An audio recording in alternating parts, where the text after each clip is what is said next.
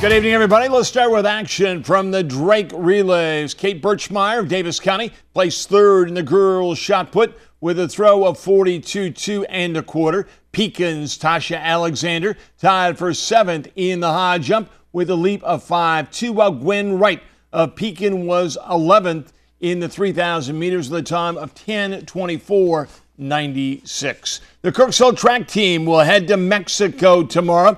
The Truman State softball team will close out its regular season Friday and Saturday as they will face UMSL and Maryville. Friday's games will start at 2 and 4, while Saturday they will yell play ball at noon. Don't forget, at 11:45 they will honor 4 seniors.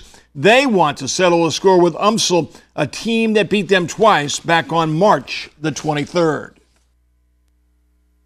More than likely we might have to see UMSL again at some point through the conference tournament or even regionals. So we look forward to another shot at them.